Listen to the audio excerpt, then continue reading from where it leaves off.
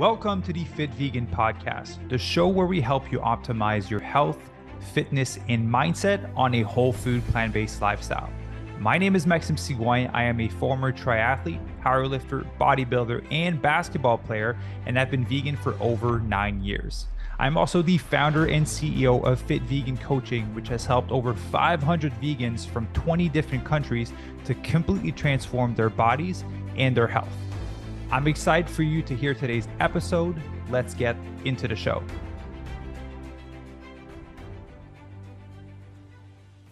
All right, good morning, everyone, and welcome to another episode of the Fit Vegan Podcast. Today, we're going to talk about consistency. So this is a question that I get often. I know I say this often because I get a lot of questions every day because I'm a coach. But a lot of people struggle with consistency. And so today I wanted to address that, how I personally deal with it, and some insights that might be helpful into you making that little mindset shift that would allow you to show up consistently. So I think the most important thing to start off with is to understand that consistency doesn't mean perfection. A lot of the times we think that I can't show up consistently, and for us, like, I can't show up perfectly every time I want to show up, right? We all have the ability to show up every day. It's just we feel like we have to feel 100% in order to show up and do the thing. But realistically, you're not going to feel 100% every single day. And so consistency doesn't equal perfection. Consistency is simply the act of you showing up, regardless if you feel 10%, 30%, 70%, or 100%. One of my favorite saying to my members is that consistency compounds. If you want to look from the aspect of money, if you have 10% interest on your money, that stuff is going to compound over the years. If you had 100% interest on your money, that would be a great deal. Let me know where you can find that. But if you have 0% on your money's not going to grow. There's no way for this money to grow. It's the same thing for you and the goal that you're after. If you don't show up, right? If you don't show up, which would be the equivalent of 0%, we can't compound 0%. We can compound 1%, 2%, 10%, 30, 50, 70, 100, but we can't for 0. And so simply making that little mindset shift that consistency doesn't mean perfection. It simply means stepping into the room, stepping into the action that you're supposed to do for your goal. And that is showing up. That is the beginning of consistency, right? So the other thing I have for you here, I made little notes because this is such an important topic. I want you to start showing up even if you feel 10%, even if you feel 20%, even if you don't know what you're doing. Just show up, right? There's no way for you to learn and improve if you don't show up. And I promise you, as you show up for your first workouts, as you show up for your first meal prep and your kitchen's a mess and there's food everywhere and it takes you 4 hours the first time, you're like, oh my God, I can't do this every single Sunday. I promise you things are going to get better. You're going to develop system. You're going to develop little tricks for yourself, and you'll learn to make less of a mess and make it faster and more efficient. So what we want by you showing up, even if you don't know what you're doing, even if you don't feel like it, is for you to start stacking small wins, right? Because like I mentioned, consistency compounds, and what compounds is those small wins that you're going to acquire every time you show up. So if the small win is like, cool, it took me 4 hours to meal prep and my kitchen's a mess, but my food's ready for the week. And so that week, something's going to come up because life is the way that it is. There's going to be an emergency or whatever. And normally you'd have been stuck without food and you would have to go through the drive-through. Now you have your meals prep, so you can eat a healthy option. And I promise you, you'll feel a lot better after eating the food that you prep versus eating out, and it'll have saved you some money also. So you want to start stacking those wins. So that's why I want you to start showing up even in the smallest of ways. Even if that is like when your alarm goes off in the morning, that you don't press snooze and go back to bed, right? Just you closing the alarm and getting up. That is a huge win. That is the first step to you showing up. Start stacking those wins. Start showing to yourself that you can get up when the alarm goes off, right? And what that is, going to the gym first thing in the morning. If you don't feel like it and you're tired, show up anyways, right? I promise you're going to feel a lot better after you're done your workout. And at the beginning, if you want to, and we've given this trick to our members, just start with the warm-up, all right? Start with the warm-up, and after the warm-up you don't feel like it, then stop.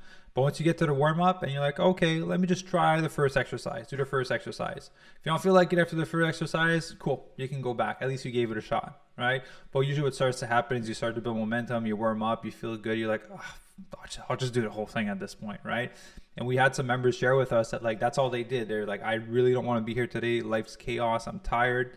They did the warm up and then they just committed to their first exercise. And after first exercise, I'm just going to commit to the next one. I'm just going to commit to the next one. And next thing you know, they're done the whole training, right? So a lot of times when we say that we want to do something, we're looking at this massive Everest mountain and we're like, man, how am I going to get on top of there? We try in our mind, we try to do it in one step. Realistically, it takes a lot of steps in order for you to get to the top. And that's simply what consistency is you taking those little steps every single day until you get to the top of the mountain, which is you reaching the goal that you want to. So I want to share a few tactics with you that I've personally used, that I am using, that also has helped our members. One is, again, show up regardless of how you feel. Start by getting those small wins. You've probably heard me talk often about motivation versus commitment. Motivation is very emotion based, so you're only going to do it when you feel motivated. Commitment is more of an act. It has no connection to emotions. I am committed to this, therefore if I don't want to show up that day, well, I'm committed to the outcome. All right, I don't have to rely on the fact that like I feel good to do it in order to do it, because if I only did things when I feel like doing it, I probably wouldn't have coached over 500 people. I probably wouldn't have started a coaching practice. I probably wouldn't be where I'm at in my life if I only did things when I wanted to do them. And so first step, start stacking those small wins. Second one is you need to build a very simple and efficient morning and nighttime routine. The reason why I say that is because when there's no structure, there's no freedom, right? Big fan of Jocko Willings. One of his saying is discipline equals freedom. When you can have that level of discipline in that routine, it allows you to start your day the right way and allows you to end your day the right way. And that way you have control over your day. What happens in between those two things, we can work on with mindset, but at least you have a little structure in the morning. So I can share mine. Feel free to build yours. I like to build mine that is non-dependent on material or gear or things like that I can't have access to if I'm traveling. So a lot of people do like red light therapy in the morning, and they're going to do like I don't know what else they do in the morning, but a lot of different things that require material equipment. I'm not going to travel with a massive red light for my full body, right? And so the only things that I do when I wake up in the morning is I wake up, go to the bathroom, I weigh myself, I do my cold shower, I make coffee for Ivy and I, and we meditate, read a book, come to my desk, and I work. That is my morning routine. It's very simple, straightforward. It allows me to do those little small non-negotiables that are important to me, and it allows me to get started right for the day. Taking the cold shower allows me to just like wake up my mind and just start my day with something hard, because I never wanted to do it every single morning. And then meditation, just aligning myself before the day, reading 10 pages because I always want to expand my mind, and then I start working. Right? You see very simple steps. And then at nighttime, basically I have my alarm on my watch, just closing the alarm on my watch, going to take a shower, and then just going straight to bed. Super simple, right? It doesn't have to be complex. You don't need to include like a 20 step of like journaling, meditation, and all that, all those things. Like those things are great, but ultimately they take you so long, and it's just such a huge commitment to do them that when you don't have the time, you just screw up the whole thing. I'd rather just keep it simple and efficient. That way you can guarantee that you can get it done regardless of where you're at. So that would be the first thing, is build a simple and efficient morning and nighttime routine that allows you to be in prime position in the morning. The morning stuff, cold showers is the thing I like. And then reading while drinking my coffee in the morning. To me, I wanted to create a life where I could have like $1 million morning. Like if I had $1 million in a bank account, how would I want my morning to be? I don't know for you, but I just love sitting on the couch or on the porch, drinking coffee, reading a book, taking my time. That is for me $1 million morning. I was like, why would I wait to have that? I can do this now. And so that's why I implemented it in my morning routine. So third one is you want to schedule your non-negotiables in your week. So what I invite you to do is grab a blank calendar for the next week from Monday to Sunday. And then you're going to schedule in the non-negotiable, the things that are important to you and going to allow you to move forward towards your goal, and the things that you obviously can't get out of. So you're going to go in there and you're going to schedule your work. You're going to go in there and schedule your date night. If you have kids, times with your kids. You're going to go in there and schedule your commute time to go to work, right? We want to map out everything. And now you're going to go in there and schedule in your workouts, whether it is 3, 4, or 5 times a week. You're going to schedule those in. If you're going to a gym and you're not training from home, I want you to put workout at gym, and I want you to put the driving time before. If it takes you 30 minutes, 30-minute block, if not 15-minute block. I literally want you to map out all of these non-negotiables and how long it takes you to get to those places. And then once that's in there, you'll see that you have some available spots left. That's when you scroll on your phone. That's when you do all the other things, right? And I also want you to put in your bedtime and wake up time, like the actual one that you want. Don't try to minimize the amount of sleep that you have per night simply because you want to stay up later to watch Netflix. I did a full podcast on like me time. If you're sacrificing your sleep, that's not me time. Sleep is me time. Watching Netflix is not the best me time that you could be spending in order for you to live your healthiest and your best life. So go in and schedule your week with your non-negotiables.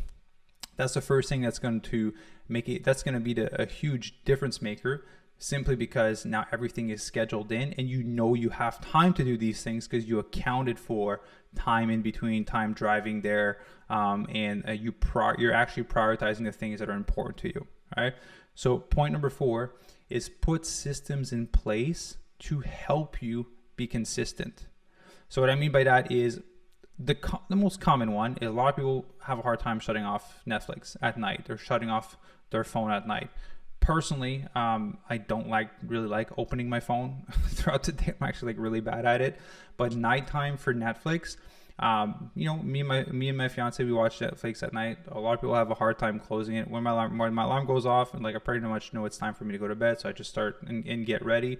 But what I've had to do in the past when I didn't have that level of discipline now is I bought those little timers, for the Christmas trees that you plug them in and you set the timer so it turns on the light at a certain time and it shuts them off at a certain time. Plug your TV in there and then set it so that it shuts off at the time that you want it to shut off so you can actually go to bed. Because realistically, I know how hard it is when it's nighttime and you're like, oh, I gotta go to bed, and reaching for the remote that's on the table and then closing it, you're like, just one more episode. And then next thing you know, you're an hour or 2 hours later. So having that system in place to just automatically shut it off, it's a lot more work to reactivate. You actually have to get up, go to the wall, unplug it, plug it in the wall, turn on the TV, and then re-find your show again. So just little things like that will make the world of a difference, right? And then 5 is just remember that consistency isn't the same as perfection, right? There's going to be days where you're not going to go to bed on time. There's going to be days when you're going to forget about your morning routine, especially when you started at first. There's going to be times where you're not going to show up. Just remember that we want to show up more often than we don't. That's a win. If you show up 51% of the time and the other 49 you don't show up, that's a great start. We're already winning, all right? So that is not perfection. That is you completely ditching half of the week, and that is still a win, but we need to start somewhere. So remember that consistency. You want to show up more often than you're not going to show up, and eventually that 51 to 49 is going to shift from a 60 to 40, from a 70 to 30, because you're going to start stacking those wins. And what will happen over time is you'll notice that your identity will start to shift. You will start to realize oh, I am a person that is consistent. I am a person that does what they say they're going to do. I'm a person that can stick to things. Maybe right now your belief system is not there yet, and maybe that's why you're struggling with consistency. Maybe you don't believe that when you commit to something that you're actually going to follow through, and so that's why you fail every single time, because you already predetermined it before you even started. And so when you start stacking those small wins and start to understand that it's not about perfection, it's just about showing up, you start to shift your identity to I'm someone that crushes life. I'm someone that shows up, that doesn't miss a workout. I'm someone that does their meal prep. I'm someone that stays on track. I'm someone that reads every day. Once your identity starts to shift, and if you have a partner and your partner starts to notice and the people around you start to notice, it'll reinforce that new identity in you. And I promise you, it'll be so much easier. It becomes a done deal at this point. So I made this last note here. It's all about the mind. It's not about the physical. All the tricks that I just gave you of the morning routine, of scheduling your non-negotiable, those are all things from the physical world to allow you to have more brain power for the mindset challenges that are going to show up. Because at the end of the day, consistency is not a matter of the physical world, it's a matter of the mind. It's the mind that's stopping you from showing up, right? You're not physically restrained from going to the gym. No one is holding you back. It's your mind that's holding you back. And so all these tools that we're implementing in the physical world is allowing you to keep your level of discipline and decision making for the mind, so that you have more brain power to make those decisions and to show up, because it's all up here. It has nothing to do with everything here. Right. And it's, sorry if you're watching on podcast, I'm gesturing on YouTube, but yeah, it's all about the mind. It's not about the physical world. The physical world is simply there to assist your mind. So guys, I hope this podcast was valuable. I hope that this helps you in showing up consistently for the goals that matter to you, whether that is to improve your relationship, get fitter, get healthier, improve your body composition, improve your finance, improve your career, spend more time with your kids, whatever it may be. It's all about showing up more often that you don't. It's to simply realize that that consistency is not perfection, and that it's never going to be perfect. All you want is to show up more often, learn, improve, stack those wins, and I promise you that's going to compound over time. And as it starts to compound over time, your identity will start to shift, and then you'll become the person that just shows up consistently, right? You'll wake up one day and everyone's like, oh, you're the person that like works out and eats healthy, and it's just like crushing life. Like, you do so much in a day. How do you do all these things? You know, you weren't born that way. Right? When I get these comments from me of like how I get so much done in a day, well, I didn't start off that way. I used to be really lazy, but I worked through it over time, and now it's become a part of my identity, and now I have no issues doing it. But it took me a long time to get there. And so the main thing I ask you is to be patient. It takes time to decondition your mind to be how you've been being and to be the new person that you want to be. All right, it's not going to happen over time. And if you always expect it to happen over time, you will be discouraged and give up on the process way too early and actually never get there. One thing I realized really early on is the people that win in life are the ones that are patient, that are willing to do the boring work longer than the other people. If you can do the boring work longer than the other people, you will win at whatever goal that is. Same with transformation, right? I've seen so many people jump on like 28-day fast, 2-week juice cleanses, and freaking keto and all these weird things, and they're just trying shortcut after shortcut after shortcut because they just want the immediate result, versus the person who took the time to do it properly and is still fit 10 years later. And those people are still doing shortcut after shortcut after shortcut and never got there.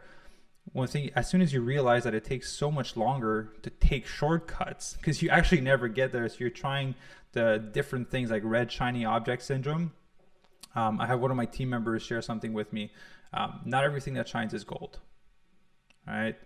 A lot of times success is not sexy. You reaching your goal is not a sexy journey. It's not a fun journey. There's going to be boring days. There's going to be days where you don't want to show up. So if you're always reaching for that shiny thing, for that exciting thing, chances are you're not going to get there.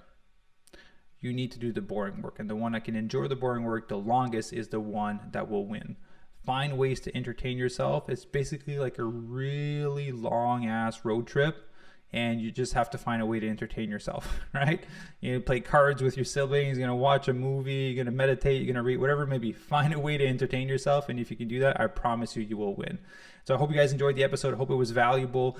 You can let me know either in the comment section below if you're on YouTube or if you're on Facebook. If you're on a podcast, you can leave a review, or feel free to reach out to me on Instagram or Facebook. I always love chatting with you guys. If you're interested in some coaching, we've been able to help over 500 vegans from 20 different countries completely transform their health and their bodies, from losing from 20 to 80 pounds and just look absolutely incredible and become complete fit vegans.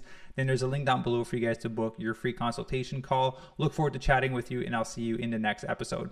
Ciao.